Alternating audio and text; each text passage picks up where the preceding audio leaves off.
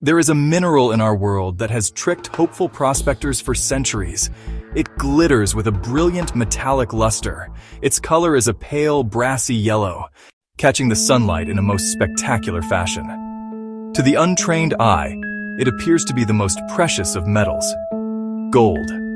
This remarkable stone is known as pyrite. It often forms in the most exquisite, near-perfect cubes. Yet, for all its beauty and its tantalizing promise, it holds a secret. This is not the gold of crowns. This is not the gold of treasure chests. This is something else entirely. A beautiful impostor with a story all its own. The name Fool's Gold was earned through countless moments of misplaced excitement. Imagine a miner, deep within the earth, seeing a vein of this sparkling material.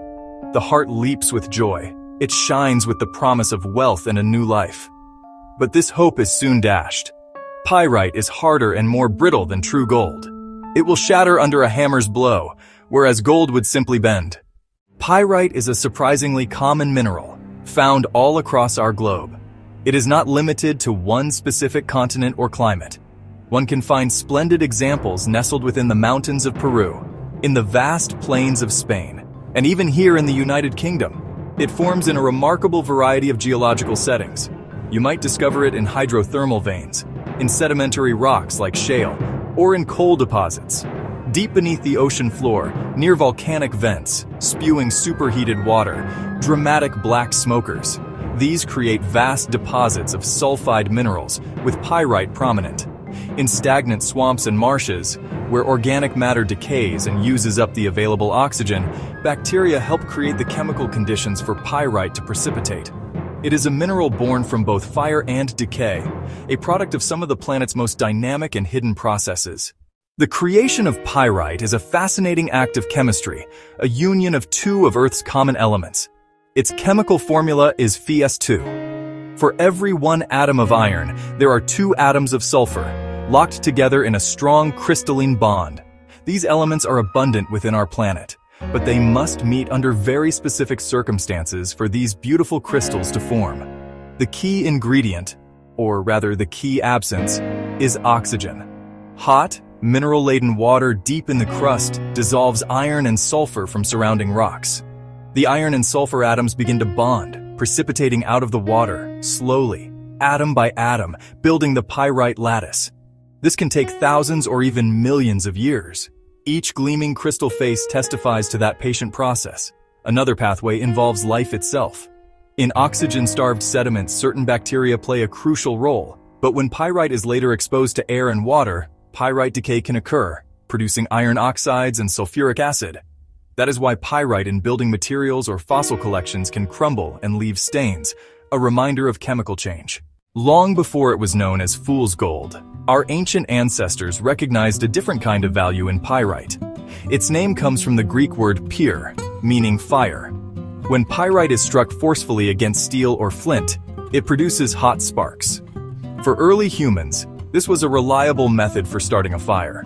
A piece of pyrite, along with some tinder, was a vital tool for survival, providing warmth, protection, and the ability to cook food.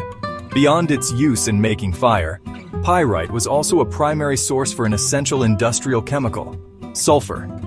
From the 16th century onwards, and well into the 20th century, pyrite was mined extensively for this purpose. By heating the mineral in the absence of air, sulfur could be driven off and collected to produce sulfuric acid. Sulfuric acid is vital for making fertilizers, detergents, dyes, and historically explosives. In modern times, pyrite's role has shifted from the industrial to the scientific. Geologists study pyrite with great interest because it is a powerful environmental indicator. By analyzing sulfur isotopes within pyrite, scientists learn about temperature, acidity, and ancient biological activity.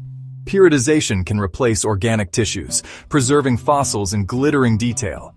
Ammonites, trilobites, and other sea creatures.